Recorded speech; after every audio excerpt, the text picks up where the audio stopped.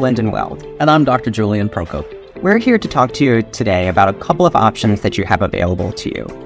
Over the age of 40, we start to lose the ability to see things up close. So we have the opportunity to offer you a couple of options with your laser vision correction.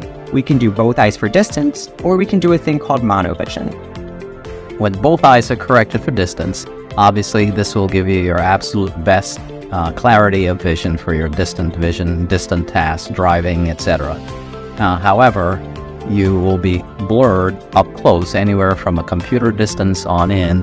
Things will be blurry and you will either require reading glasses or something called monovision, which we will go on to describe. Monovision is where we do one eye for distance and the other eye for up close. This is where you trade that clarity of your vision for the convenience of being out of glasses. That being said, you may still require a pair of glasses for nighttime driving or for long-term reading. Thank you very much for your attention today. We appreciate you choosing us for your vision correction needs, and we appreciate your trust.